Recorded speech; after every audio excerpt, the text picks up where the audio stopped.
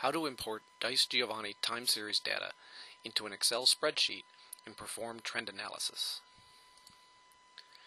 An extension of the capabilities of DICCE-Giovanni is the use of an Excel spreadsheet to perform trend analysis.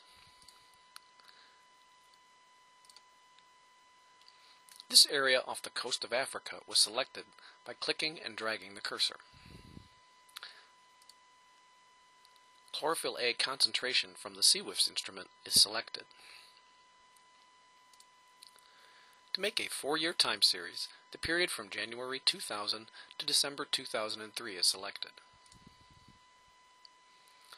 In the time series is the Generate Visualization option.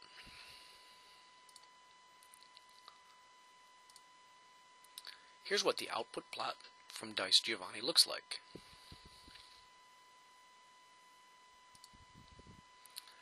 To get the ASCII text data, click on the ASCII icon.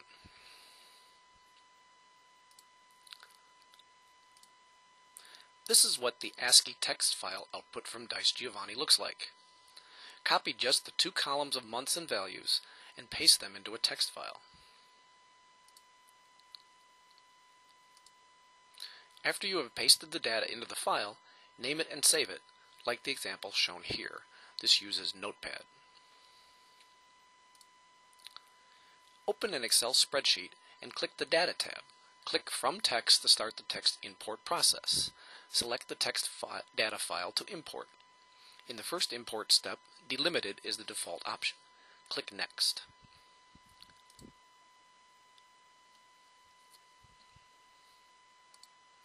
In step 2, Tab is the default. Click Space and then check the Treat Consecutive Delimiters as 1 box. In step 3, select Date and the MDY format. Then click Finish. Then add a column of consecutive numbers. A simple formula, as shown here, can be copied into all of the cells of the column adjacent to the data column. If the column is switched to the left of the data values, it makes the plotting process easier. Or insert a column for the consecutive numbers. Then insert an XY scatter plot to see the time series in the Excel spreadsheet.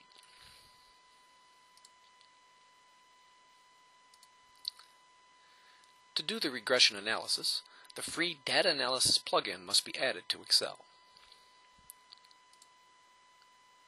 Using the Data Analysis plugin, select Regression. Select the columns for the analysis. The X range is the column of consecutive numbers, and the Y range is the data values. When the fast analysis is done, the results open in a new sheet. Click Format and then Autofit to see the entire result output. To plot a trend line, click on the data line in the data plot. Then select Add a Trend Line, which produces the menu below. Linear is the default.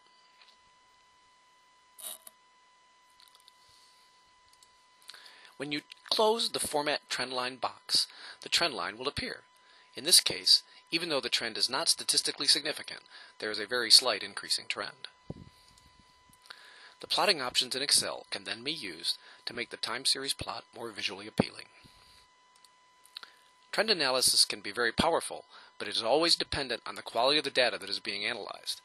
Change in remote sensing instruments can introduce false trends, so it's a good idea to check results against other data sets and variables. Thank you.